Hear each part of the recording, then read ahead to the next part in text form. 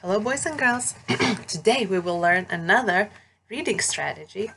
It is called Chunky Monkey. You probably have already heard about it, but let's just review. So, Chunky Monkey means that when you are reading and you come to a word that you don't know, might be a long word, you can break the word into little chunks, into little pieces. Okay, so for example, here's this word. Again, we don't know what it means, but we see it has a chunk at. So now we connect it. Let's see. At makes the word mat. There's another word. Again, I see at. So that's a chunk. That's a little word and a long word. If it says at, now we add fl to at, and it makes a word. Let's try it. At, flat. Does it? Let's look at another one. That's a really long one. And again, I'm gonna circle this little chunk that I see. It says at. So let's see. Spl, at, ter. That says splatter.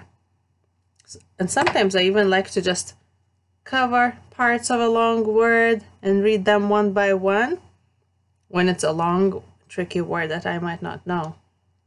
Okay, so let's try a few words just for practice. Let's see. So if this is a word that I have and I don't know how to write it, how to read it, I see a chunk. Right? This is my chunk. So this has at, and this is I will connect them. At says hat. So the chunk that I recognized was at. Let me look at another word. This word has a different chunk. It. It's the word it. Right? So that's a little chunk I noticed. This says it, and this is s. So altogether it says s, it, sit. Let's look at one more.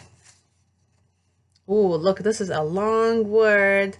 Let's look at little chunks, at little words that we might see in this long word.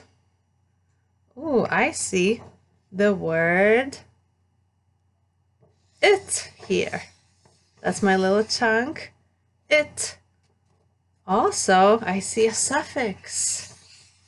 It's our ing suffix. It says ing.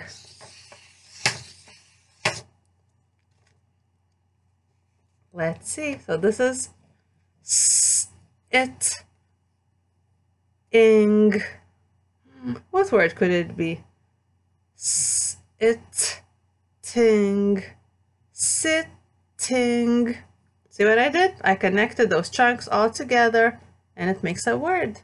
Sitting. Like I am sitting on a chair. Okay, so now why don't we try to use Chunky Monkey strategy with a book? So I have this book called Tom. It's about a cat. It's a level A book. And what I did is I covered up the pictures so they wouldn't interfere with me using Chunky Monkey strategy, okay? Tom can, I don't know this word. Let me see. I see a chunk. Un.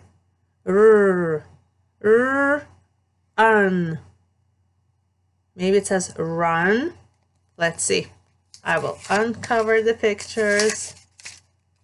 Yes, he is running. Tom can run. Let's look at another one. Tom can. I see a little chunk here that says A. A. I think it might be play. Tom can play. Let's see if we were right.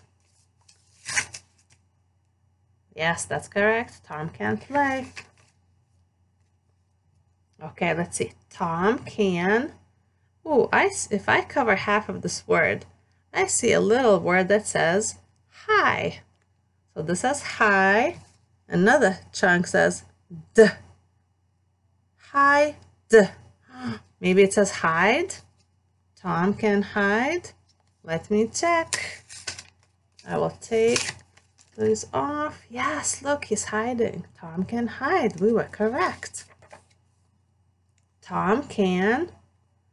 I know that E and A make E sound. E. The other chunk is T. Eat. Tom can eat. Let's see if we were correct. Yes, Tom can eat. Tom can. Let's see. I'll cover half of the word.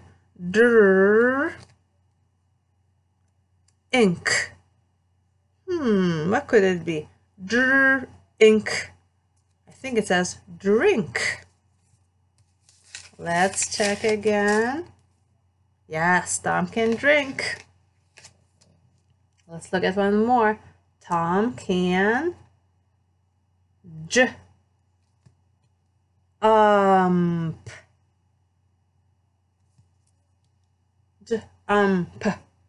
think it says jump. Tom can jump. Let's see if we were right. Yes, Tom can jump. Tom can. Let's see. Oh, I know two E's make the E sound. So that's sl, E, p. Sleep. I think it says sleep. Let's see. Yes, Tom can sleep. Okay, last page. Tom can p. U and R says p. I think the word is purr. That's what cats like to do. Let's see. Yes, it says purr, purr. The cat is purring. Tom can purr. So, boys and girls, this is what we practiced. Chunky Monkey means it's a strategy that shows you how you can break a word into little chunks, into little pieces, and it helps you to figure out what that word might mean. Sometimes you can use it with short words, like here in the word math, or sometimes it might be a long word that you try to cover parts of it and read it piece by piece, like in the word splatter. Okay, so later on today there will be more videos more guided reading videos that show you how you can use the Chunky Monkey strategy. Okay, thank you for watching, and I will see you later. Bye now.